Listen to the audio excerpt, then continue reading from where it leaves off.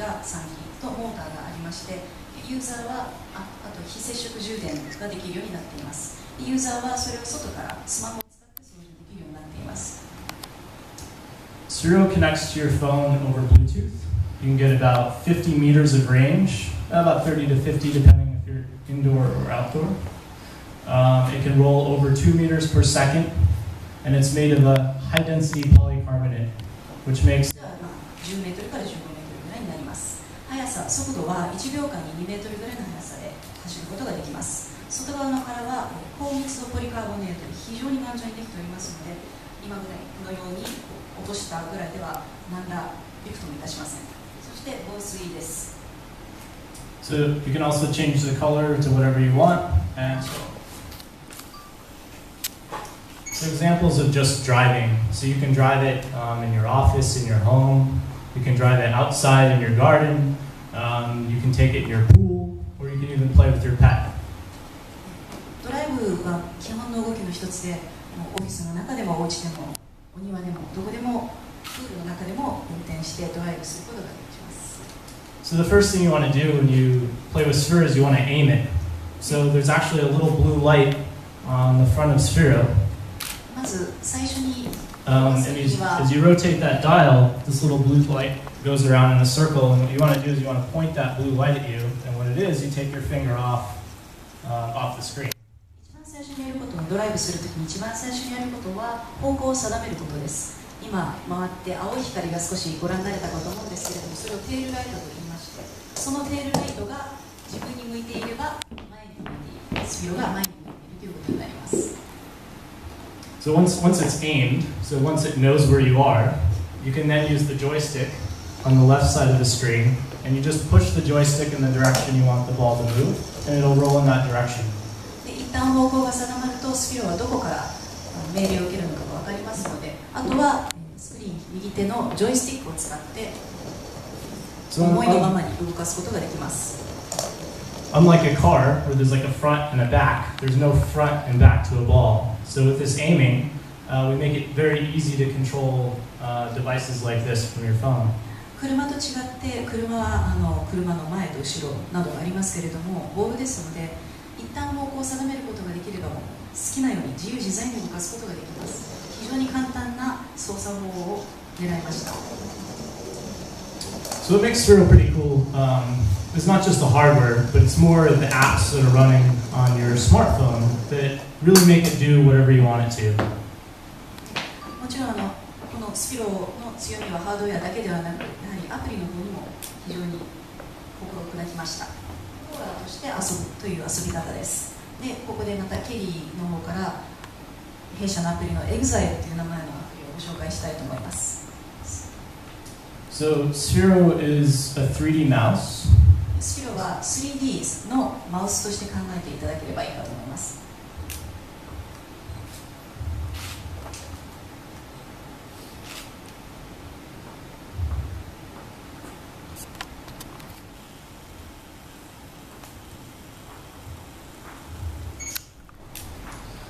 And you'll see when the game starts, as she tilts Sphero back and forth and rotates Sphero, ケリーの手元を見ていただければ分かるかと思います。前に傾けたり横に傾けたりすることで、自分のプレイしている自分の動きが定まっていきます。So she's controlling the spaceship. The spaceship has この青い宇宙船を associated with ケリ it. ーが操作しているんですね。You have these cores which give you more health and better weapons. いろいろそのアイテムを取って新しい装備にアップグレードしていったりですとか、ライフをもらったりですとか。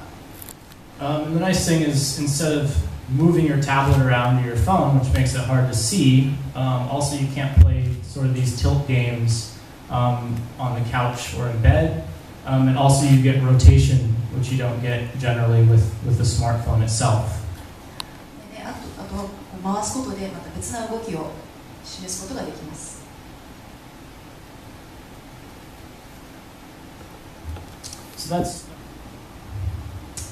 So using the sensors inside the ball, we use the sensors inside the phone, we use the shape of the ball, we use the color of the ball, and we also use some crazy math to detect where Sphero is, and then we overlay 3D characters on top of or around Sphero. 今ご紹介しているこのゲームはシャーキーというゲームなんですけれども、大量のセンサーと大量の色とあと、非常に数学を使いましてスフィロがどこにいるのかを感じさせます。So it's a little slow on the AirPlay, but as you can see, you don't see the ball, but you see this little beaver running around. ちょっとスクリーンだと若干遅く感じられるかもしれないんですけれども、スクリーンにあるこのビーバーがスフィロ自体本体なんですね。それをタブレットを通して見るとビーバーに見えてきます。And what makes this special is we have a physical device that's associated with the virtual representation of this character. So, for instance, if you're playing on the sidewalk and someone walks by, they'll look down at it.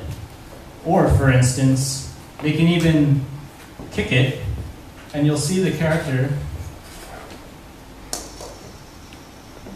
have stars around its head and gets hit. So that character can actually react to the real world. この AR プレイの遊び方非常に特別だと感じています。やはりこれはリアルな世界とバーチャルな世界をつないでいるものなので、例えば先ほど私がしましたようにケリーが遊んでいてシャーキー、ビーバーしか見えなくても私が通りすがって蹴っ飛ばしたとするとボールは変わらないんですけれども、ケリーの世界ではビーバーのシャーキー星が飛んでしまう。So we're working on different gameplay around this, and we have 2 apps out. 簡単な絵をスクリーンで描いて、その通りにスフィロが描いた絵の通りに動くというものです。So obviously this is pretty simple, but then on the next level up, we have an app called Macro Lab, where you can take a sequence of commands for Sphero and put them into a script.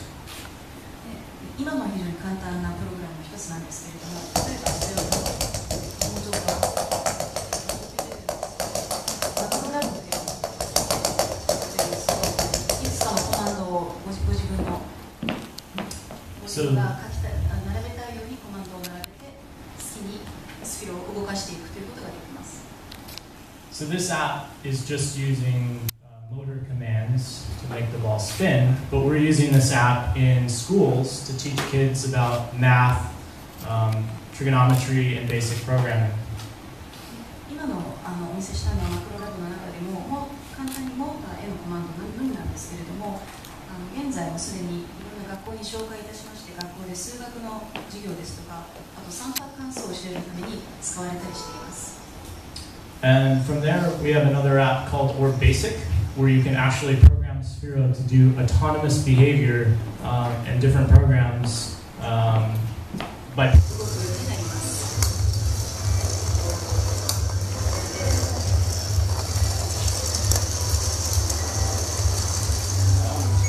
and if the ball isn't going the direction you want it to, you can always re-aim. もしなんか思った方向と違うところに向かっているぞのボールと思われたときは、先ほどの方向を設定するときに触ったところに戻して、青いテールライトがご自分に向くようにまた戻していただければ。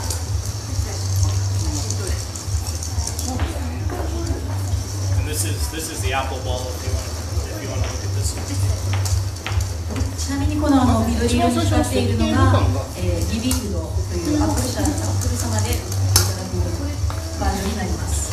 どれだかがわからない自分のがどれだかわからなくなってる。このフィルランプが出てますね。ジャンプボタンがある。右下の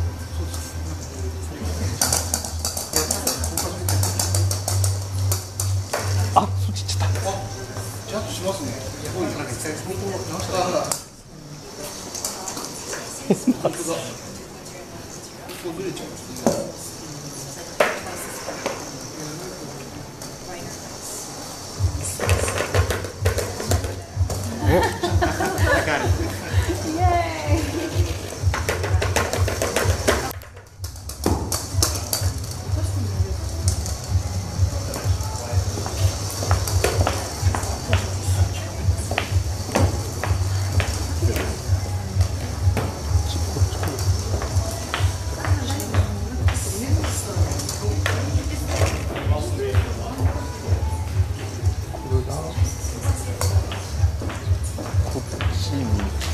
が私がロストしてしまいました。ジャンプしてるしあるの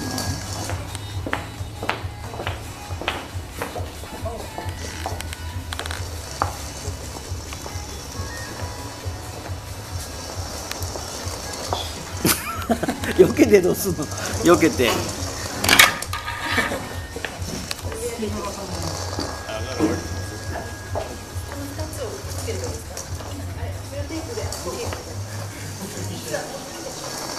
っそりをしてた。